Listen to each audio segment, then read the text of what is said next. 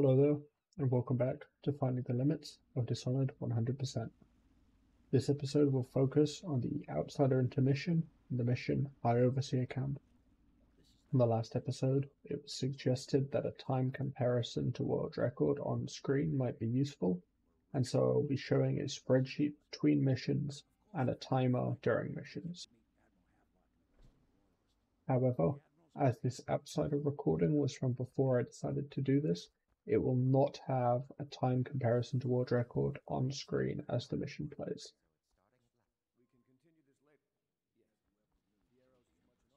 I've also taken the luxury of speeding up any long cutscenes, as I decided if I don't want to watch them, no one else probably wants to watch them either. This split is very similar to any percent. However, unlike intro, it is not identical, and so I could not take their time value as a representation of what a very good run would be.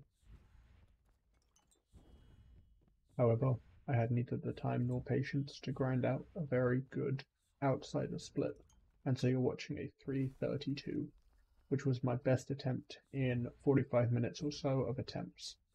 A slight amount has changed, and that's why I'm showing it to you, so that we can go over it.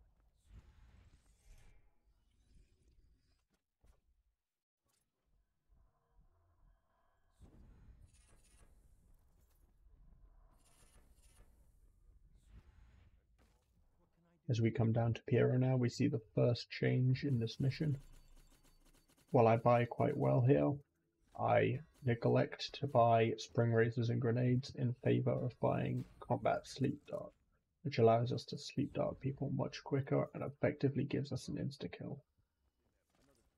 This blink pathing at the end is what we've been doing in any percent for a short while, but is now what we will also be doing in 100%. As you can see, we are now just about 17 seconds ahead of the world record.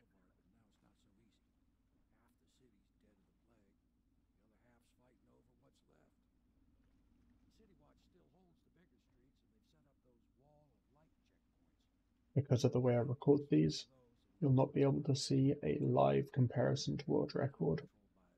However, in the top right, you'll be able to see a comparison to world record for each screen of the mission, which will update at the end of each screen, so you can keep track of how far ahead or behind we are of the world record.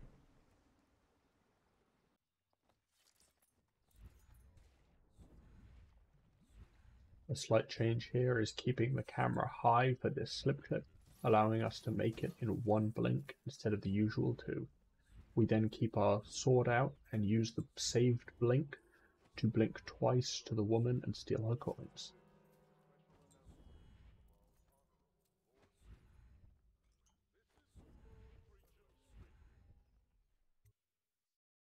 We have a slight pathing change at the start of Galvani, taking a shortcut through the kitchen, which honestly I'm surprised was not implemented earlier.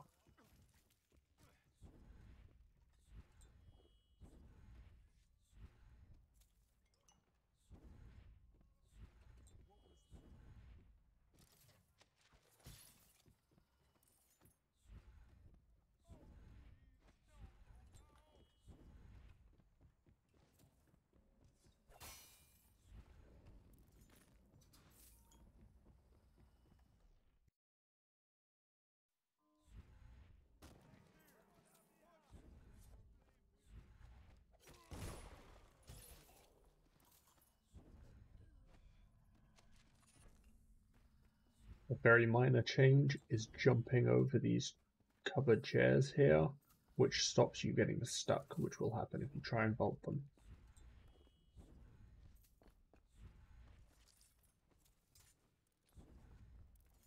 This run beats Granny Rags to the door by the most significant margin I've ever seen.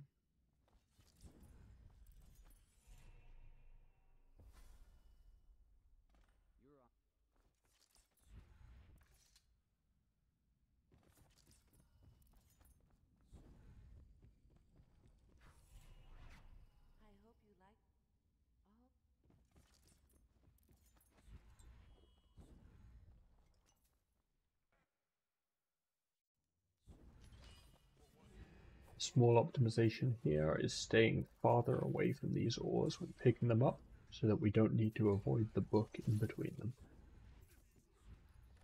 We're also going to add in an extra blink out of this cell, which we will save in just a moment.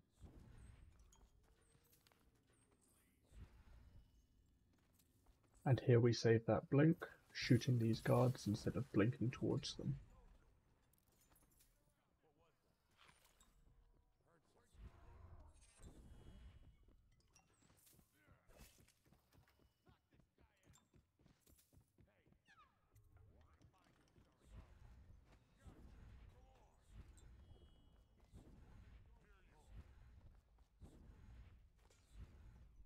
Although it may be hard to tell from the video, I cannot emphasize how difficult that distillery segment was to record. An optimization here, which I'm surprised we hadn't implemented earlier, is jumping after picking up the rune and before upgrading so that we don't lose our speed. I then upgrade using the right arrow key and numpad 0 key, allowing me to do it much quicker.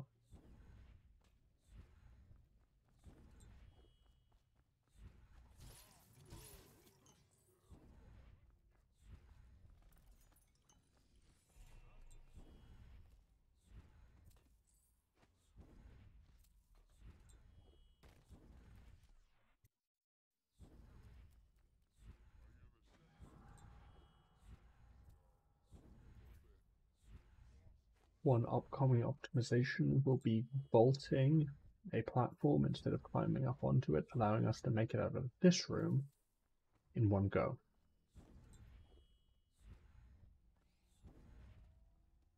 So we're coming up to probably the coolest new strat implemented in this mission, which is here we're going to clip out of bounds and then simply blink over to the door to the kennels.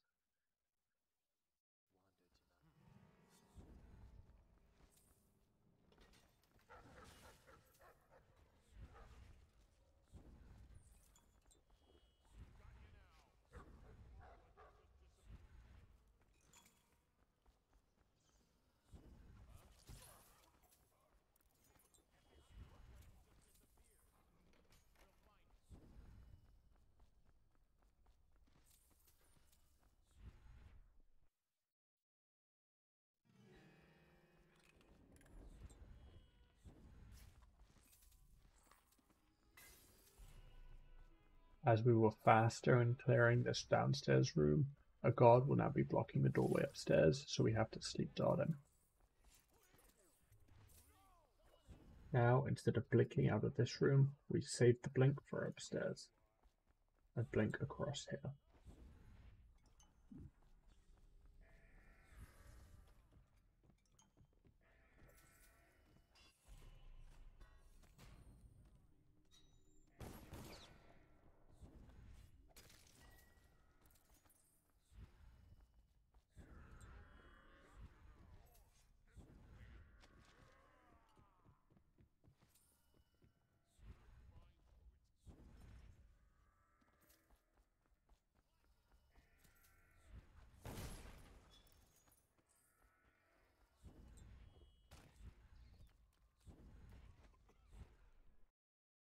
Due to our speed in the previous split, we now have to wait slightly for the mana to regen at the start here. We will then save in 2 blinks by not blinking out of there and allowing 1 to regen.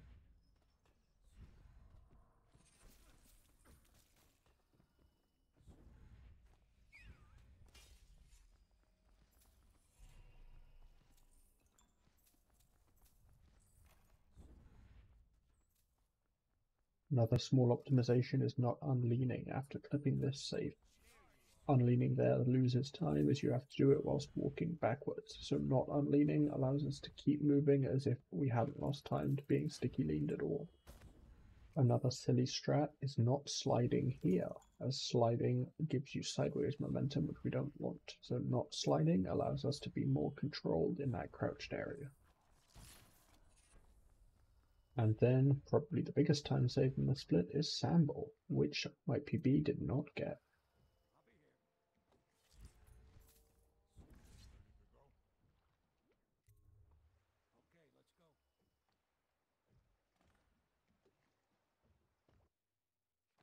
And so, at the end of mission 1, we are a monstrous minute 27.57 ahead of the world record. Just how much more are we going to be able to save?